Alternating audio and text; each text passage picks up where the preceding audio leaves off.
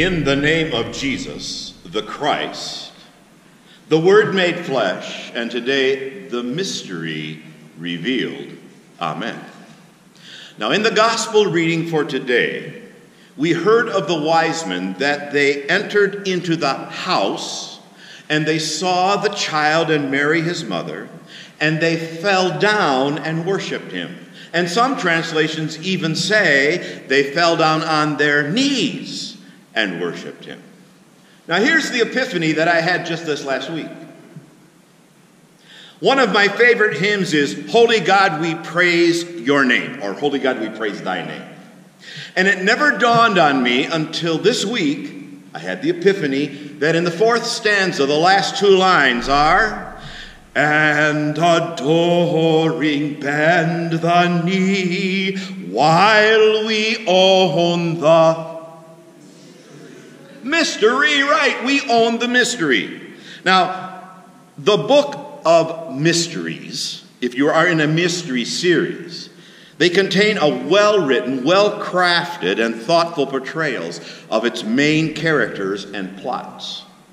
What makes all mystery series so intriguing is the process of attempting to solve the plot and understand the main point. Normally, there is a dramatic revealing of the characters at the end of the episode, and oftentimes catches the reader off guard. It's a surprise.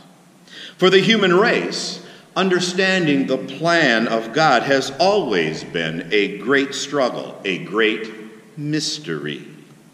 But now, at the right time, the great mystery God kept hidden has been revealed to us in his Son, Jesus Christ. And that's the message of Epiphany. The mystery revealed.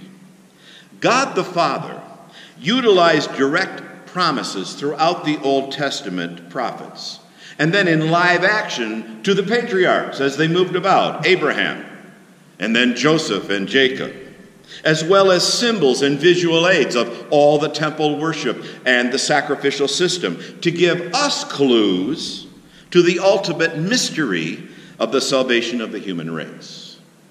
Yet for the world, the work and will of the Father was still a mystery.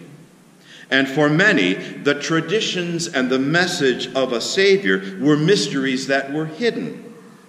St. Paul writes in the lesson for today, when you read this, you can perceive my insight into the mystery of Christ, which was not made known to the sons of men in other generations. The story was written by and carried out in the life of the Israelites, the Jewish people. In fact, the promises were directly connected to the genealogy of David.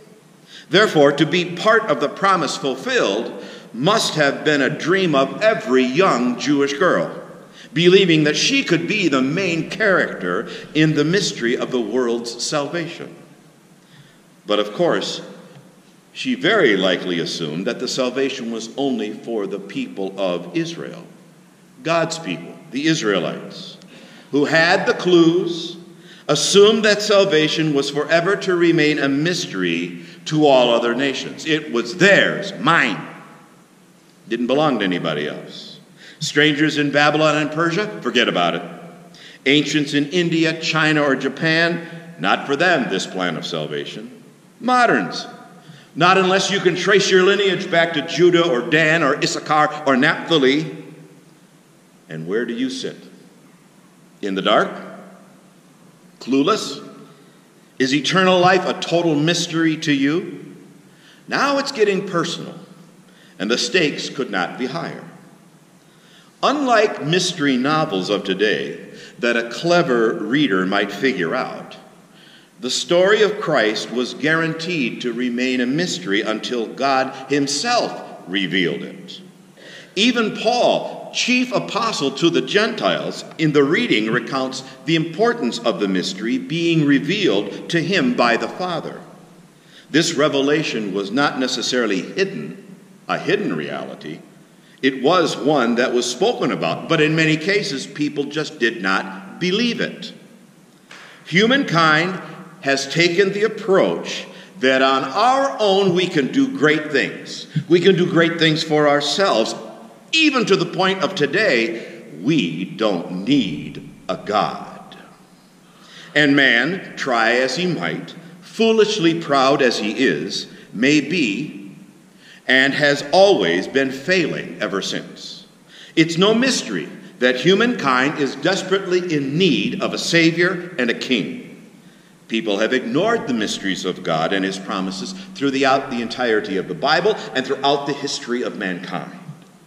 But the plan of salvation has not changed from the first time the Father made the promise to Adam and Eve in the garden.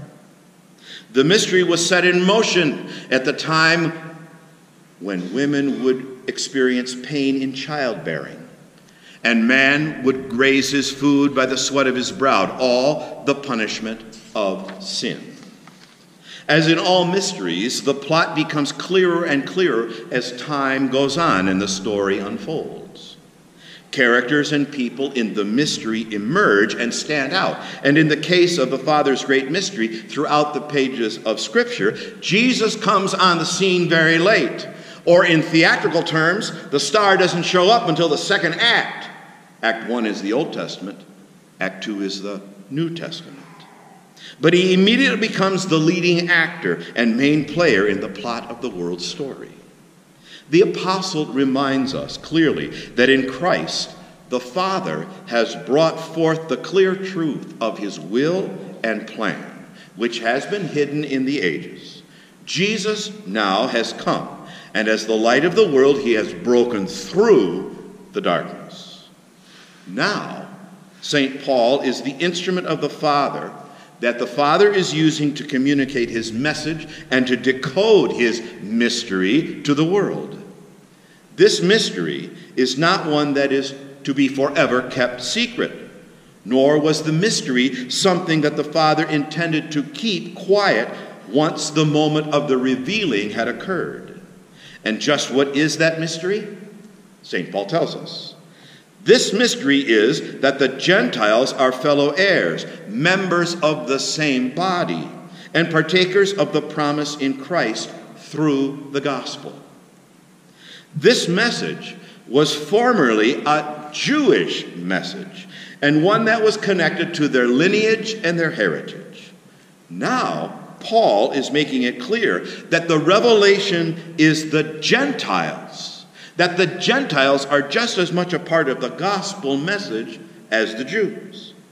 That Jesus is the centerpiece of salvation and forgiveness for all people, from now until he returns and on into eternity.